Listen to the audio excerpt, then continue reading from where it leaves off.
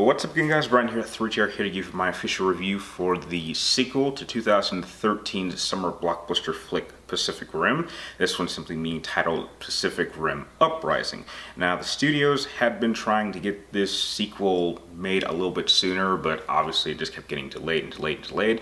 And then Guillermo del Toro got a little bit busy working on a couple other films, and especially his most recent film as being a pretty big award winner juggernaut. So instead, in the director's chair, we have his replacement of Stephen D. Knight, and we have a solid cast of characters, which includes John Boyega and Scott Eastwood and a few other people. And in terms of overall plot, Pacific Rim Uprising takes place about 10 years after the events of Pacific Rim, when they pretty much destroyed the breach, which was a portal to a world of kaiju. And something happens, and more kaiju have appeared, and there's a few other twists. I don't really want to go too in-depth because the plot is a little bit more confusing and different, and I can't really say much without spoiling a lot. But what I can say that the film does really, really well is it doesn't feel like a really cheap sequel to a pretty solid action flick movie, which I would say is a much superior version of Power Rangers in my opinion. And it does have a lot of ideas. I think the biggest problem that Pacific Rim has is that it just doesn't quite execute them as well as it should be. Now, this isn't the type of movie that, you know, you can expect that the greatest story or the greatest performance. If you're here just to see a bunch of gigantic robots fighting giant monsters, you are going to get that and more. I just think that overall it's the simple it's a simple process of a movie that takes maybe three steps forward and maybe 2 steps back, so it's in a better place than you would expect, and it even leaves it open to a sequel. I just feel like it's too much of a brand. It feels somewhat hollow. Now, I will go over what I thought was good. I did think that the cast members did a solid job with their performances. However, I did think a number of their certain character traits got a little bit of annoying, especially with John Boyega's character, who keeps talking about how sexy he was, which it definitely was maybe funny the first 2 times, but after it keeps popping up throughout the film, I was just not for it.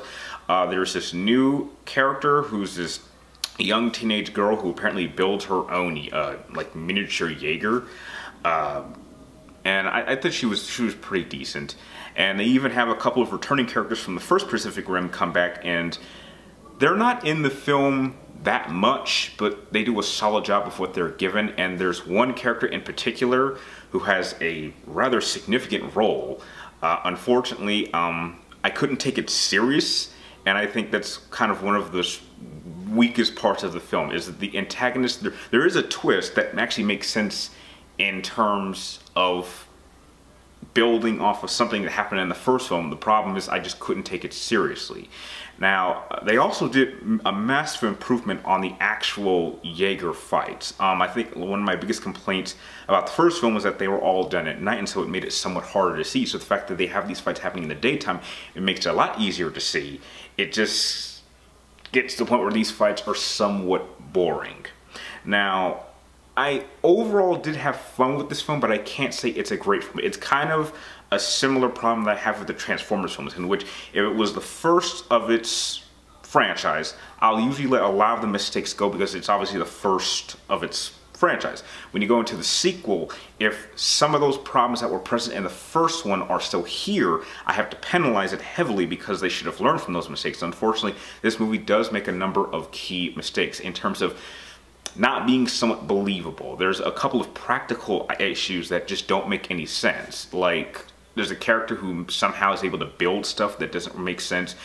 Certain issues about the population, certain things about the amount of destruction that is caused and possible collateral damage is the type of thing that when you stop and think about this in a logical sense, it really bugs you. And I know that it's a silly film. It's about a bunch of giant mechs fighting, and I understand that. But even with such a convoluted idea, I kind of would have wished that they would have at least made a better attempt at somewhat grounding it so that I could somehow buy the concept. I mean, there is something to say about a movie where you don't have to fully turn off your brain and you do get something for it. But I do, again, give it a lot of credit because it is very ambitious in terms of bringing new ideas and concepts that make sense. It's just that they can somewhat feel somewhat hollow, and that just won't work if I say most people. If you did have fun with Pacific Rim, the first one, I think for the most part you will enjoy this one, but there are elements that will without question disappoint you. So if I had to give Pacific Rim Uprising a rating, I'm going to give it a C+. However, I do recommend that if you did enjoy it, again, the first one, then this is a movie I think you might enjoy to a point. So if you like my movie review, feel free to like, comment down below, and please subscribe, check out my future movie and other videos. And please tell me what were your thoughts on Pacific Rim Uprising. And also, do not forget to press any of the links in the description down below to follow me on Twitter or friend me on Facebook to keep track of me and my future videos. And like always, thank you guys for watching. You're awesome, and I will see you next time.